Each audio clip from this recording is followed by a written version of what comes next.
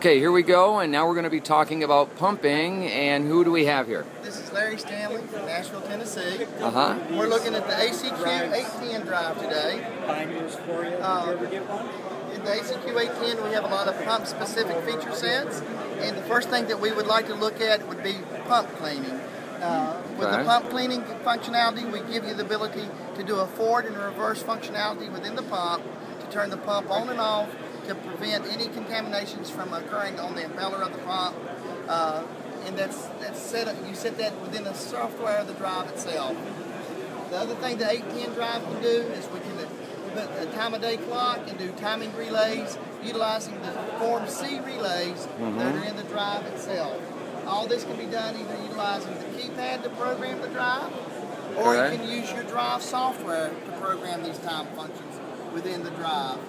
The drive also gives you the ability to use or to monitor the flow of the pump, or the flow of the water, without using any pressure input, without using an external flow meter of either type.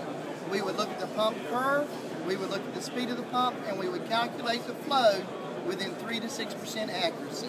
So without having to purchase a flow meter, we could monitor the flow using the ABB drive and get 3 to 6% accuracy. Absolutely we can.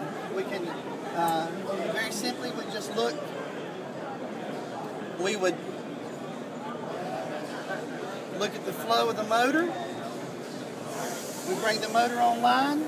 We would see, as the motor comes up to speed, we see the cubic meters per hour, or if you would prefer, gallons per minute. Okay. We're going through a soft pipe fill to remove the air from the pipe. We're showing right now 1.1 cubic meters per hour. Now when you say soft pipe fill, that's a function that the drive's doing internally. The drive is doing soft pipe fill to remove the air from the lines, to purge the air, so that we can bring the PI loop into play. We're not using an extended acceleration ramp of the drive. We're using the drive to actually move and step the pipe to fill, to put the water through the pipe to discharge the air in a controlled manner so that we don't have water hammer in the pipe. Okay.